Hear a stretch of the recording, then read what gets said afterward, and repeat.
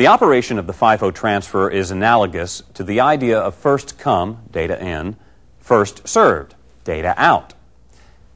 Typical application of the FIFO transfer instruction include the storage and retrieval of data, which is synchronized to the external movement of parts on a conveyor or transfer machine.